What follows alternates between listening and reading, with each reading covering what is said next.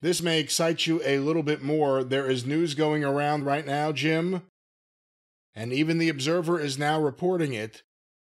Jacob Fatu has informed people that he has signed with WWE. Boom!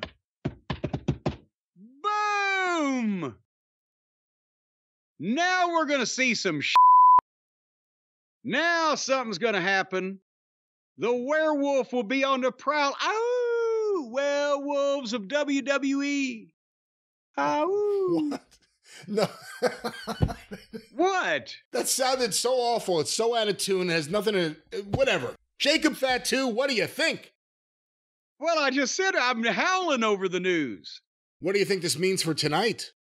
Well... Could this mean something for WrestleMania as we are recording? Would you do that right away, or do you send him to NXT to work his way up? Well, no, you don't do either, I don't think, because Cody pretty much needs to win tonight.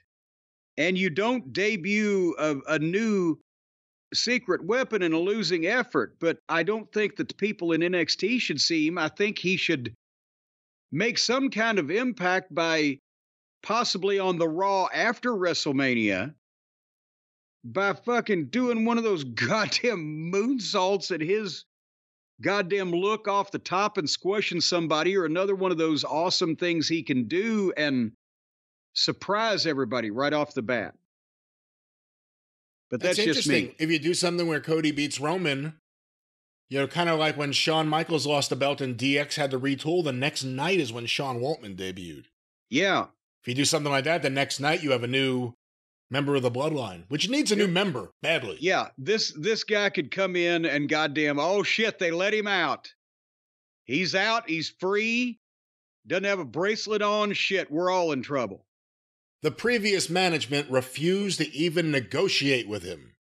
Yes. But he is somehow here now, unchained. Well, I know how, because his fucking cousin's on the board of directors.